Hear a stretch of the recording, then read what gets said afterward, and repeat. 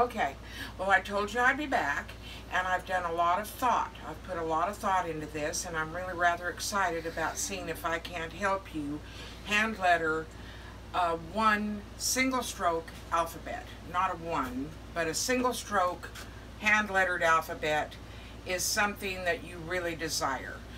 Go ahead and show them this right here, Johnny. This is a hand lettered single stroke alphabet, and I want to help you paint it. So I've put some thought into it. I think the best thing for me to do is to give you an example. Now, this alphabet gains a lot of respect when you can actually letter this.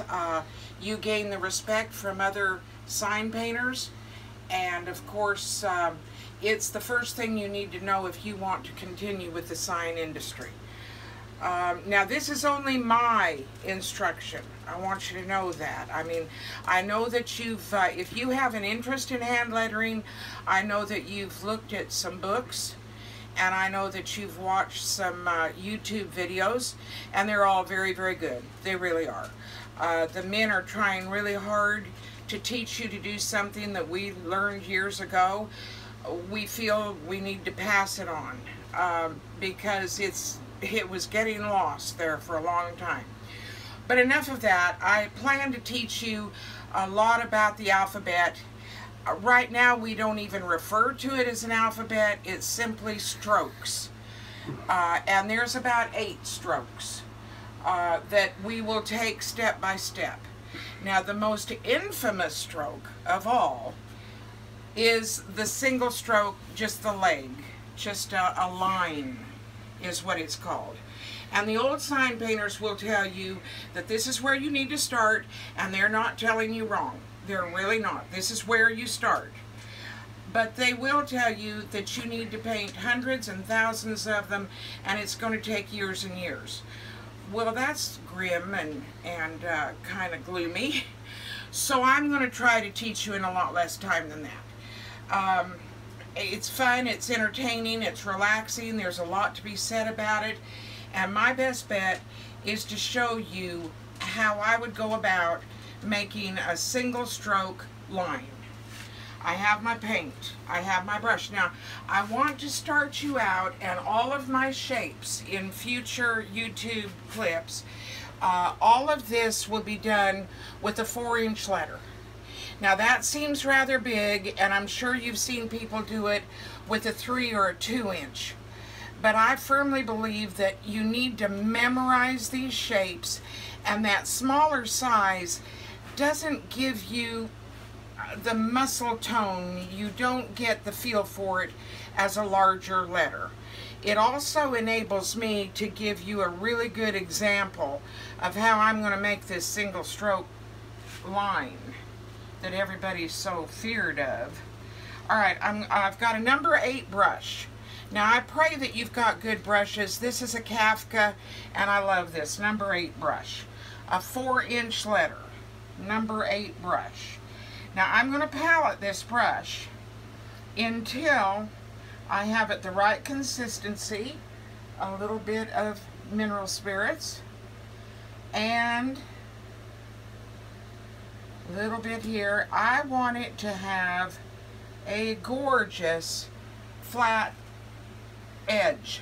I'm looking for an edge really bad. I mean, I'll wiggle it and I'll do this and that, but I'm looking for that edge. Alright, I'm going to lay the edge right there, and then I'm going to wiggle it. I'm going to set my width by wiggling it, and then I'm going to come straight down until I come there. Now, you're wondering, what in the world am I going to do? In fact, you were very, very lucky to get this far with as a beginner without some difficulty, because it's a lot of mental anyway. What do we do down here? What the other sign painters haven't explained yet, and it's a sad thing. But when you're holding your brush like this, and you want to finish a letter like this, you're going to have to twist your brush just a little bit. It's not a lot. It's just a little bit. But this is a mind and hand control thing. It's like patting your head and rubbing your tummy at the same time. And it takes practice. There's no getting out of it. It takes practice. Don't worry. You palette your brush a lot. But what I would do here, and what I do is I come down. Now I'm twisting my brush to the left.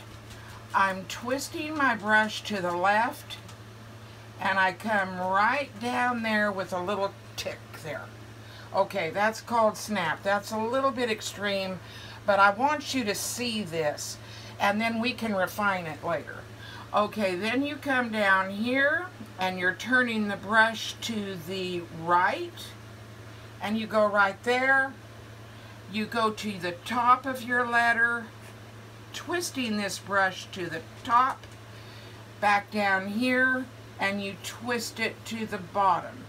And there is you a fairly decent line. It just is. We'll do it again. We're going to set our width. We're going to play with it for a second. There it is, right there. That's what I want. Then I'm going to come down straight. My brush is a little dry. That's okay. Oh, another thing that you've got a misconception about. Now, this is known as a single stroke alphabet, but that does not mean, it doesn't mean that it takes you a single attempt to do it. It's perfectly reasonable to reshape the letter if you need to do minor cleanup stuff. And there we have our line. Now, I fail to see what's so hard about that line. Other than you're scared here, you're setting your width, you're going down, you have to be thinking with your head. You lay this hand right here. You got it like that, and you lay it like this, and your little pinky like this. Now, your brush is beautiful, and it does a lot of work. Your hand does very little. Your hand does the least of all. It just cradles the brush hand, and it slides a little bit. It's the laziest part of the whole thing. Don't expect a whole lot from your hand. Look for help from your brush, and look for help from your head, because you have to think this entire thing through. If you can't think it, you can't do it. We're going to do another one. Now, I've got a lesson here. The lesson that you're going to have on this YouTube segment is these straight lines, because the other sign painters would be very disappointed in me if I let you off the hook. You have to set your width, come down, nice job, clean it up a little. All right, catch the top. No, you have to pay your dues, and these lines show me whether or not you're committed enough to do this. These lines are most important. Now, they really are. You have to get this line before you can get these lines. You have to get this line before you continue. Now, the one nice thing, let me see here. I printed this out. This is just 3 various size stars. And this is going to teach you, what I'm doing here is just a simple, I don't have a pounce bag. So this is a pounce pattern. I'm going over it with a little bit of charcoal here. Okay, I got it there. And then we'll take the rag, and we have just, surely that'll work for me. Now, this is an excellent way. Well, it's very light, but we can do that. We can work with that. Well, no, actually we can't. We need to make that line. All right, so we'll do one for sure, and maybe another. Okay, we have a star there. I should probably use a smaller brush, but I'm going to stick with this one. You get it to a nice chiseled edge. Look at that beautiful edge there. Now that is gorgeous.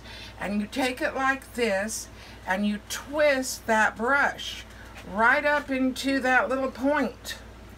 You twist it.